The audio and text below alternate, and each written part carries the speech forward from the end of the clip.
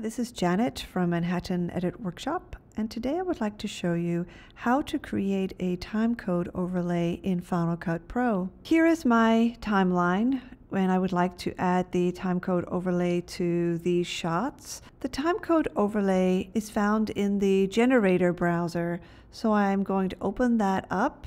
And under the Elements category, we're going to see timecode. Now, if I double click on this, it will simply insert the timecode as a clip onto my primary storyline. This is not what I want to do, so I'm going to Command Z that. Instead, I'm going to drag the timecode overlay as an attached clip to my primary storyline. It's now above the first clip, but I would like it to extend through the entire timeline. I'm just going to grab the end of the timecode filter and drag that all the way to the end. And there we go. There's the timecode now showing up on top.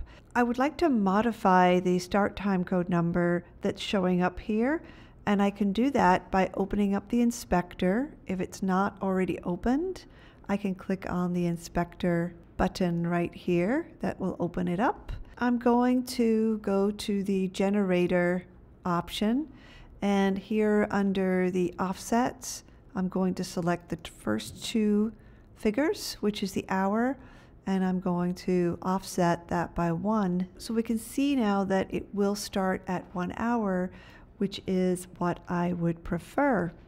If I need to make an adjustment to the size of the timecode overlay, I can adjust the size slider. For adjusting the transparency, I can go to the video category, scroll down, and I have an opacity slider. I can adjust that to the transparency that I would like. And there we go. So to recap, let me just remove this so I can do it one more time. I'm going to go to the generator browser, select the Elements category, and drag the timecode filter as an attached clip to the first shot, and then just stretch it out to include the rest of the shots. And if I need to adjust anything, I can open up the inspector to do that. This is Janet. Thanks for watching. And for more information on learning Final Cut Pro and taking classes, please visit mewshop.com.